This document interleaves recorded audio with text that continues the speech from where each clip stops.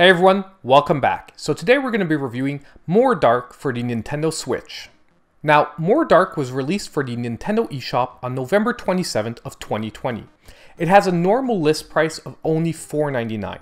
However, as of filming of this video, November 28th of 2020, it has a sale going on right now at a list price of only $3.99. Now, just before we get into the details, don't forget that if you like these videos and you want to see more, drop a like on the video. It really does help out a lot. Also, subscribe to the channel if you aren't already. Now, More Dark is a retro-style 8-bit puzzle platformer.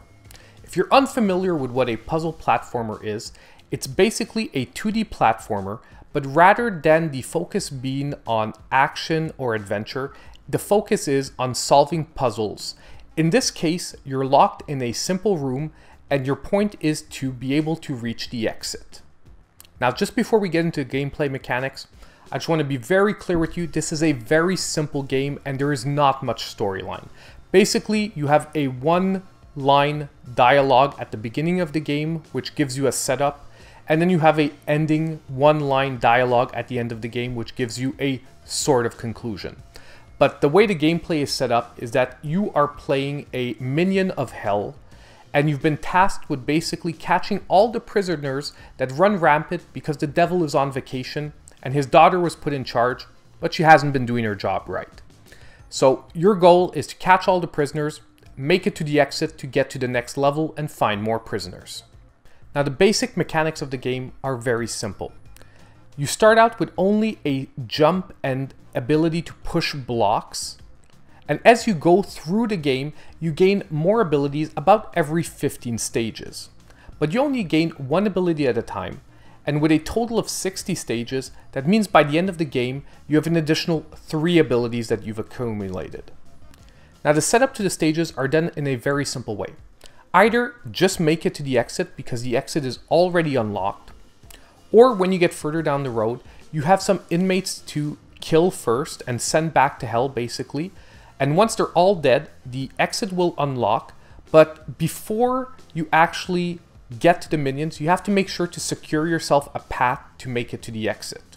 If you're asking yourself what you have to do if you make a mistake and you don't have a path secured and you say stuck, well, the X button will automatically sacrifice yourself, resetting the stage, giving you another chance to basically try a different attempt. Now, also in traditional puzzle platformer style, the stages at the beginning are very, very simple. Because like I said, at the beginning, you only have 1 or 2 abilities maximum. And as the game goes on and you add abilities, well, the complexity of being able to get to the exit becomes more and more of a difficult task. But I would say that pretty much sums up the totality of More Dark's gameplay. The gameplay wasn't set up to be very complex. But now let's start by taking a look at a few of the good things that More Dark does before getting to a conclusion whether it's worth your time and money. Now, first, one of the things I find More Dark does very well is its progression scale.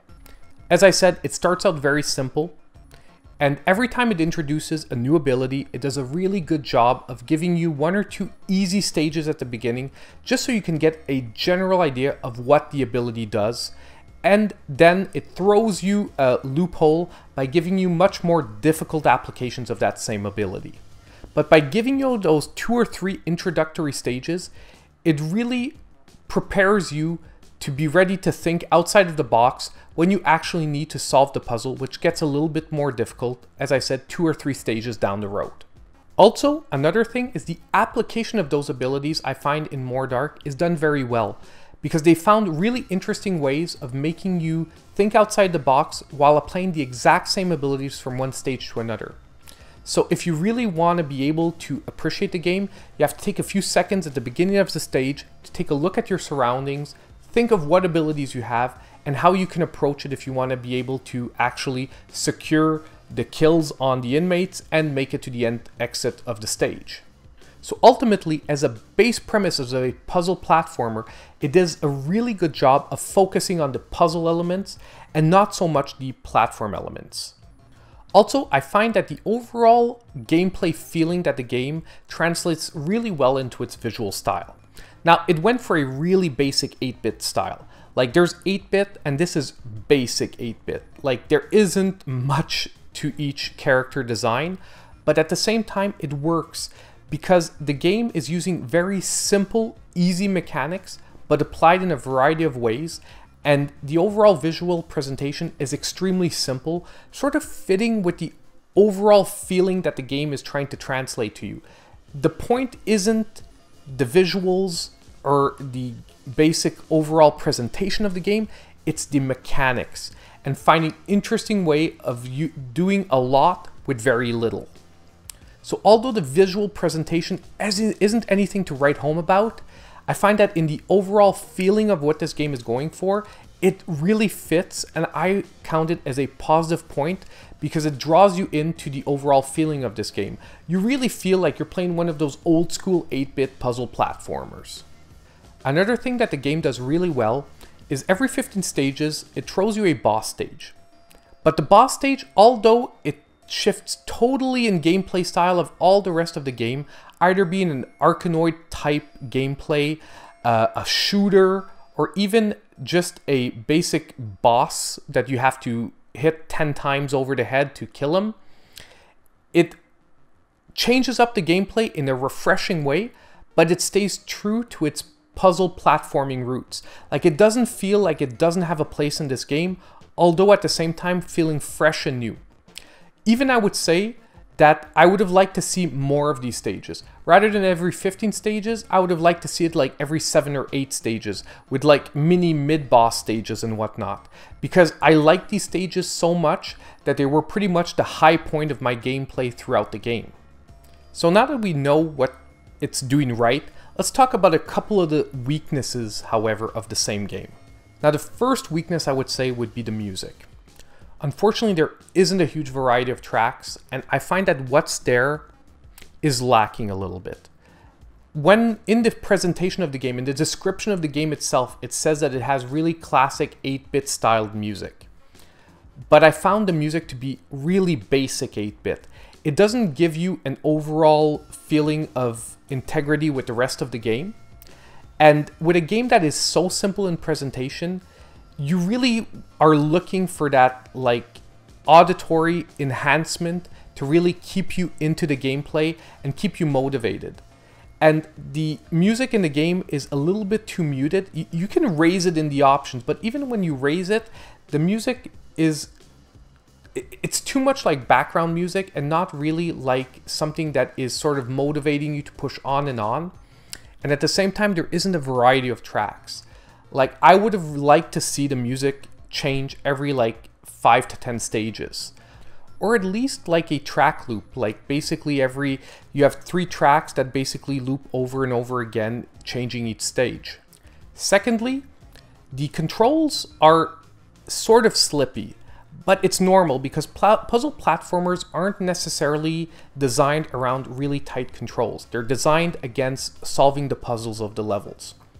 And I would say that for 95% of the stages, this game fits perfectly with that overall feeling. You don't mind that the controls are slippy because they don't need to be pinpoint precise, because the stages are designed in a way where you don't need that level of precision.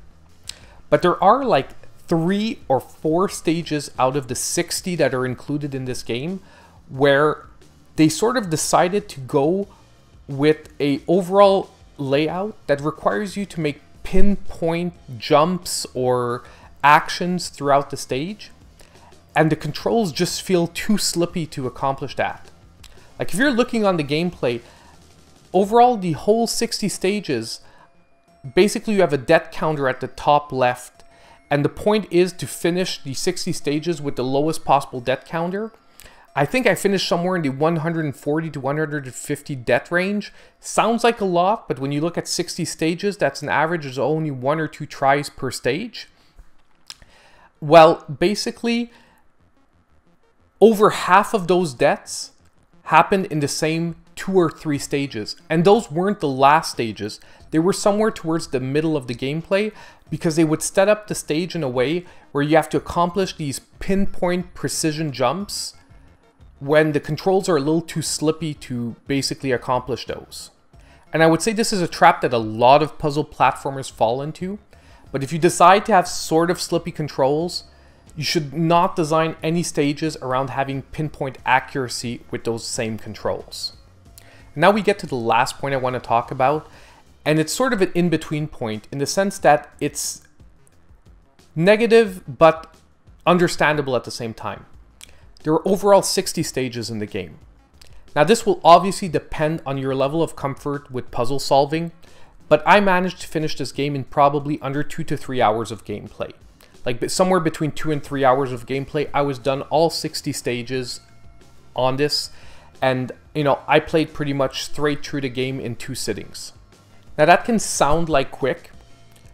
However, the reason I said that it's not necessarily only a negative point, number one, the pricing of the game sort of makes sense.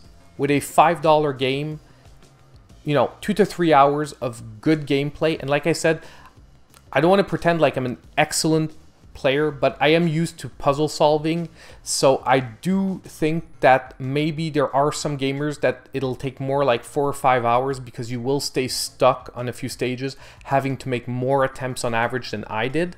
But if you're a regular gamer, you could get through this game very, very quickly. However, like I said, it sort of fits with the price. There's also quite an amount of replayability to the game, because once you've actually played through all 60 stages and unlocked all abilities, there are 12 hidden keys in the stages that you can actually replay the stages with your newly found abilities, and you'll be able to find secret hidden keys that you couldn't access before, which unlock basically visual upgrades to your character. Now, I myself only played through and found one of those keys because the overall appreciation of the game didn't really depend on finding those keys, but I guess someone could play through all the stages again, really grinding through them to make sure that they find all 12 keys, and you probably are going to double or triple your gameplay time out of this game. And there's also a second aspect. You could actually replay the whole game starting from scratch and trying to finish it with less deaths. Undoubtedly, if you're really into puzzle platformers and you want to give yourself a challenge, that could be an ultimate challenge because of some of the way the boss stages are set up, you'll see that trying to finish, like, I would say under 20 to 25 deaths is actually quite a challenge in this game, even if you already know all the stages by heart and how to solve them. So now with all that out of the way, I think we're ready for a verdict. Now, if you're unfamiliar with how I do my reviews, I don't give a numerical score, I give an overall statement that explains my position on the game. If you want to see what all the statements are so you can see where it's rated, look at the description of the video down below. They're all enumerated so you can get a better idea of what the score means. Now in this case, I'm giving More Dark a solid game. Basically, if you're looking for a puzzle platformer for the price it's being offered, this is a really decent offering. And you're going to have, I would say, a representative amount of gameplay out of the price you're paying. However, then again, if you're not into puzzle platformers, forget about this game. It's not for you because you have to be into this genre to appreciate this game. However, I would say also that because of its simplicity overall, if you've never tried out this type of gameplay and you wanted to try out a puzzle platformer, well then you could actually try More Dark as a first puzzle platformer, because I would say it's a good introduction because it doesn't go too deep where you're going to get lost at one point and feel helpless. So overall, that was my review of More Dark. Now, as I said at the beginning of the video, if you like these videos, it really does help a lot. Don't forget to like the video, subscribe to the channel if you aren't already, and also don't forget to hit the notification bell so you know when all my videos come out. But as usual, I hope I'll see all of you in my next video.